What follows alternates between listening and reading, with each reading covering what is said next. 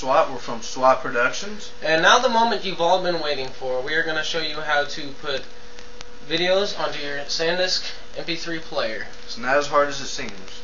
So now we'll go ahead and show you how to do this. Here comes the video. Okay, the first step in converting your Sansa media onto your Sansa device is you're going to need a couple programs. To start off, you might want to get Real Player. It's the newer version. Just go to www.real.com and click on free download.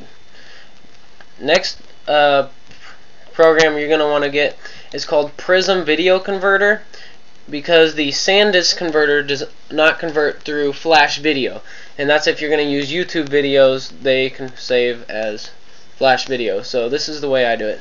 You just go to nchsoftware.com/prism/plus.html, and you scroll down a bit and there'll be a download link. Just click download now. The other program you're going to want to get is the Sansa converter.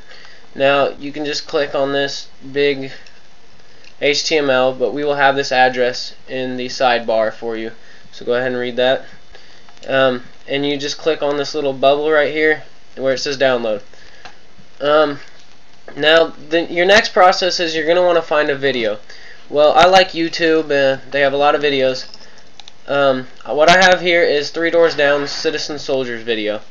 Now if you actually bring up these videos, I'll go ahead and play a little bit. You see, okay, so all you'll have to do is click on the download this video, and it'll automatically go ahead and download it. But it's the only things you really have to do online.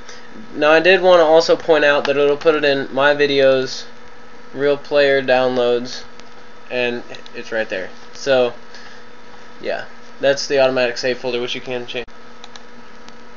The next thing you're going to want to do is convert this with the Prism Video Converter. Just click Add Files and double click on the thing you want and click Convert. I also want to point out that make sure your output folder and format are right. Mine's at WMA is what you want, or WMV I mean, and your output folder can be wherever. Mine's at the desktop here. This is usually going to take a while. I mean, it's pretty quick really for video converter.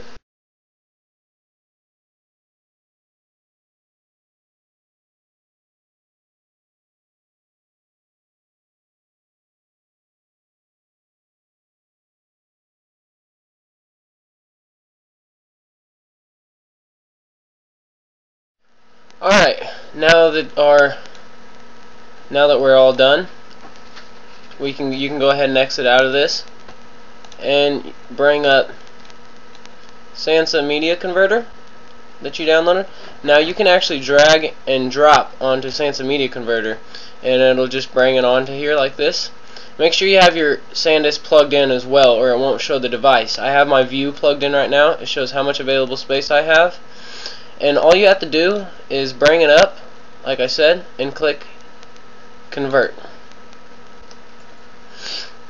Your converting process will start, and it'll convert it and put it directly into the proper folder for you.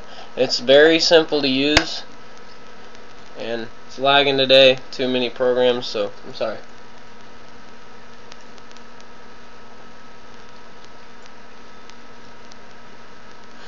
This is what it'll look like when your file's getting converted onto your Sandisk. Once again, as well, I am sorry for this taking so long to get this video out.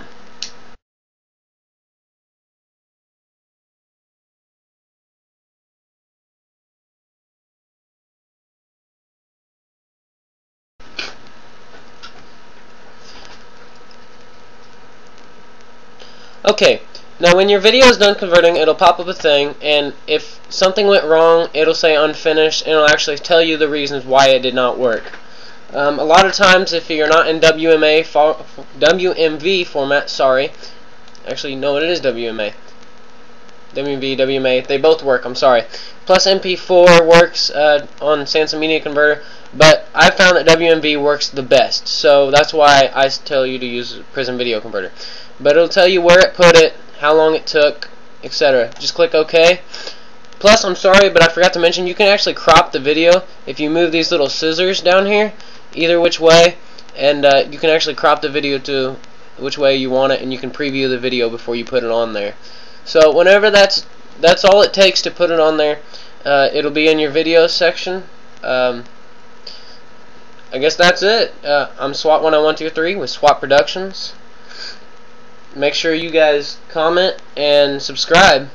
I'm out.